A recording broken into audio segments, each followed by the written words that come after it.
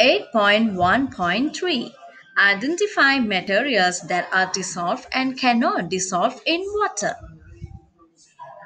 Which solids dissolve in water? Sugar or flour? The sugar is still there, but it has dissolved in the water.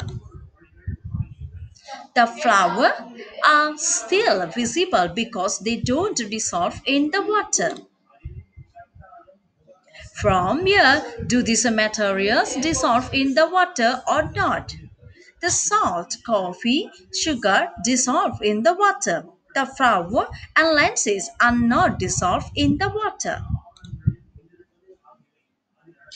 Next, 8.1.4. Summarize how materials can be dissolved more quickly by carrying out investigation. Three factors determine solubility of substances in the water.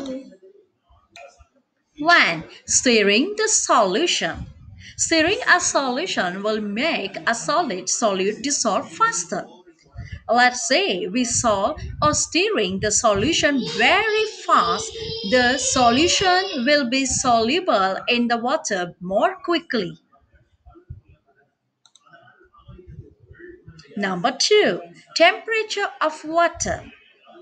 The soluble will be solved, the solution will be dissolved in the hot water quickly than the cold water.